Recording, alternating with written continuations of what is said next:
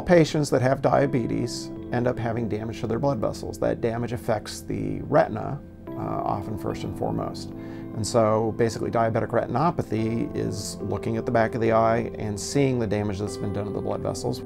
For my diabetic retinopathy patients, unfortunately, those that have lost significant and severe vision, I really don't have many good tools to treat them. I have the equivalent of a hammer and a saw.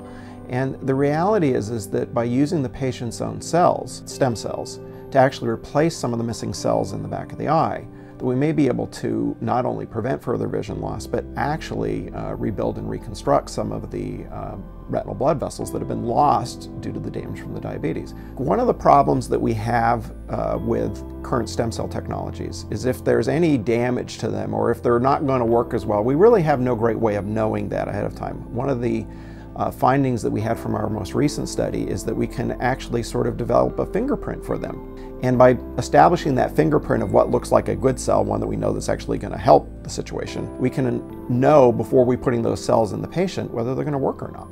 When I come into the lab, what really sort of motivates and drives me is the fact that you can discover new things, you can discover new treatments. Those rare moments are what being in lab and toiling away and working at the bench and failing many times is really all about.